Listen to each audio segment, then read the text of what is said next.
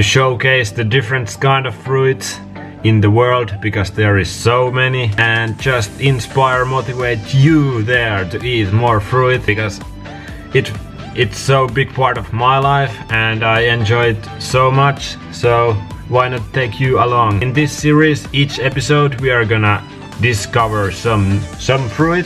I don't know what they are yet. I hope this is long-lasting series and the fruits will get more exotic, better quality when time goes on. Right now I'm at the Finland, so my options are pretty limited, but we will discover some amazing fruits together, and I hope you tag along to the journey, because I mean the fruits are pretty damn awesome. In my opinion, probably the best food for human beings. If I had to say 3 good things about the fruits, they had to be, they make you feel so damn energetic, so damn good. The pure energy you get from the fruits.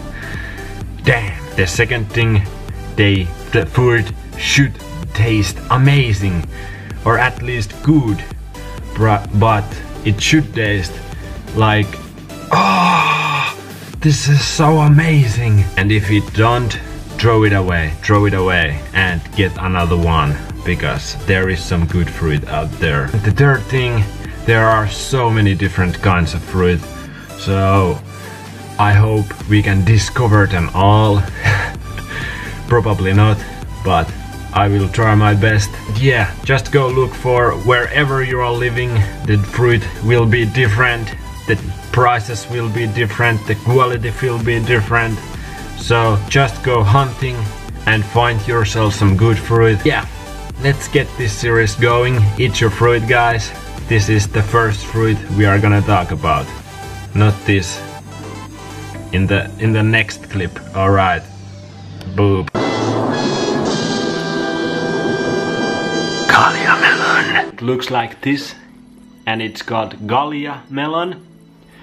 It looks kinda like cantaloupe melon, but it isn't cantaloupe melon. I don't know exactly what time of year is the season for these, but right now in Finland they are really good. And I checked, they are grown largely in the Mediterranean, like Spain, Israel, Egypt, and South America, like Brazil, Honduras, Costa Rica. It should have really distinct smell, like fruity and tropical smell when you smell the top of it. And I think that's one of the keys to find the good quality ones. It should turn like little yellowish when it's ripe, and this definitely is little yellow, and it has the fruity tropical smell when you smell the top of it. So how do you open this? How do you open this thing? Well, I'll show you.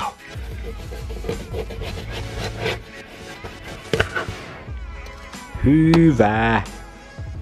When you open it, the smell comes through very much, and it's really strong smell, but it's good.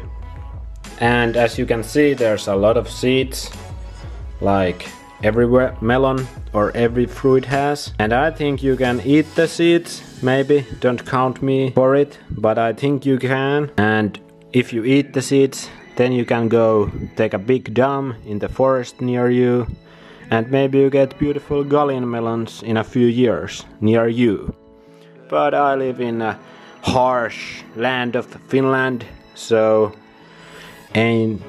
there ain't gonna grow any GALIA melons here, so I'm just gonna put them in the compost like a little pussy. Now the exciting part. This is what it looks like. It's still a little green on the edges and soft yellow, kinda greenish yellow on the middle, and it's really juicy and has really strong smell, like really strong smell. And just take a bite. It has like very distinct taste, like nothing else I can relate to it.